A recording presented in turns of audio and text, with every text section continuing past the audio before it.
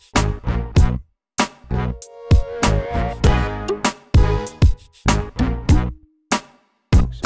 out to Irvin J Productions. This is Merciless, Ray Mercer. I'd like to give a shout out to Irvin J Productions. This is Buddy McGirt. God bless.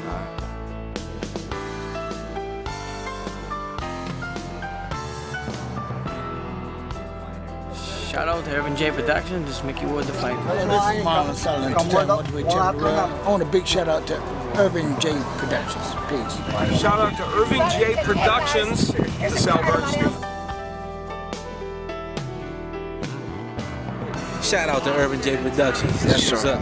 Shout out to Irvin J Productions. Irvin J Productions at the Boxing Hall of Fame.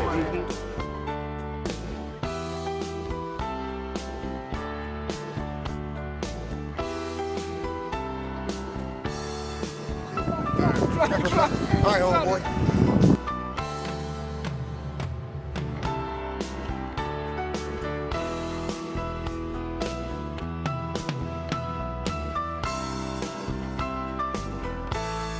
I done it this morning. Okay. To get that gray off. You got it. I had to get the gray off. Look like I can fight again.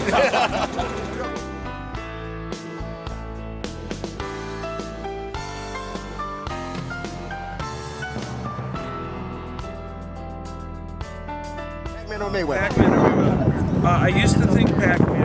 Now I think Mayweather. Unless Pacquiao starts fighting like he did 3 fights ago.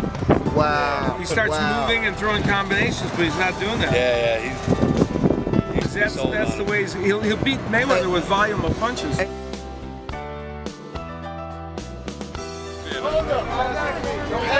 Have the money ready.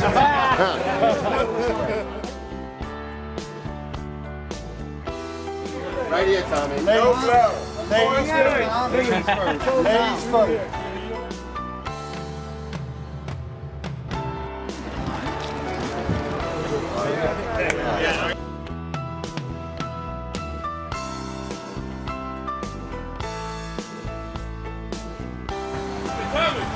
I want a rematch. I was robbed in 1950 when we fought. You're the wrong guy. I want war.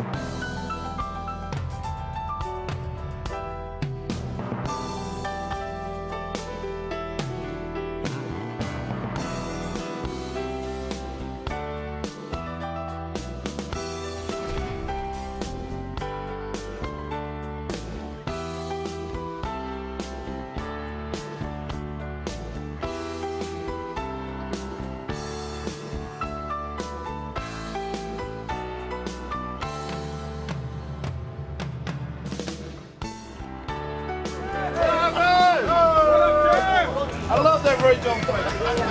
Anybody got a shirt?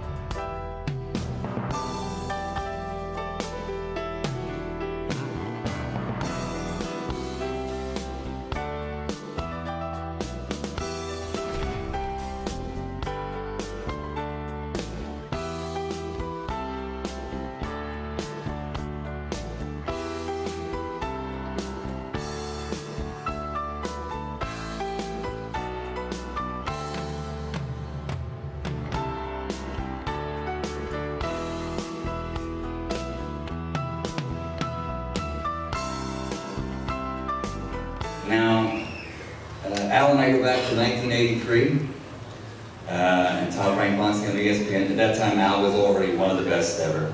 Smart, prepared, knowledgeable, honest, and uncompromising. But my best Al Bernstein story and memory is, remember Kenny Bang Bang Wagner? Kenny Wagner was a ranked lightweight, always wanted to get that shot at at Ray Bloom with Mancini, Henry's the composer. And we used to have some great fights in Atlantic City. And of course, after each fight, Al would get up in the ring and interview these guys.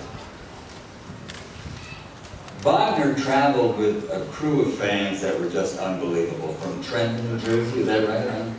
And by the end of the main event, they were loud, they were crazy, and 99% drunk. It was really insane. So Kenny had a great fight. He's the type of guy that used to bleed a lot. He would bleed during the introductions even. You know more about that, don't you? And so I forget who he fought, I forget the circumstances about the fight, but they go to commercial break, he's the winner, they come back, and Al's going to interview him. Now by then, a lot of these fights used to be in ballrooms and very intimate and everything. So Wagner's crew, his posse, his gang, there's like 50 fellow Trentonians gathered around there. They're screaming, they're yelling, they're making so much noise. You know, and Al is always cool. And Wagner has a hood on, because he's always chopped up and he has his hood on like this. And Al's describing the circumstances of the fight. He's saying, like, he goes through the setup and he just sets everything up, you know, real nice to get a response from Kenny Wagner. And he says, and something like, and at what point did you think you had the fight under control? And the whole time Al was speaking, Wagner is going like this. And then Wagner lifts his head up after Al asks him a question. He says, I didn't hear a fucking word you said. Al doesn't miss a beat. He looks at the camera and he said, ladies and gentlemen, welcome to the world of live television.